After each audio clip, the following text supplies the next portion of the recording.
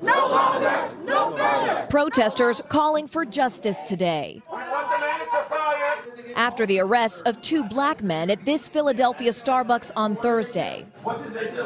This video, captured by a witness's cell phone, shows police talking and later handcuffing the men while they were waiting for a friend. The men wanted to use the restroom, but the manager said that per store policy, they couldn't since they didn't buy anything. When they wouldn't leave, she called police. A group of males refused to leave.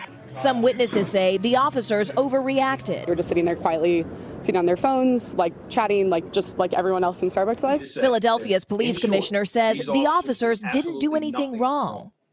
They followed policy. They did what they were supposed to do. The men, who don't want to be identified by name, were held in custody for 8 hours before they were released. Prosecutors didn't file charges, but their defense lawyer says this wasn't about the law. It was about bias. A lot of people are saying this issue is about race. Do you think this would have happened if your clients were not black? I would love to hear the 911 call on this case, but what's the 911 call you're never going to hear? Hi, this is the Starbucks at 18th and Spruce. There are 2 white women sitting in here. One of them asked to use the bathroom and she didn't order a coffee. Come quick. Starbucks tonight in damage control. What we need to do as leaders, we own this situation.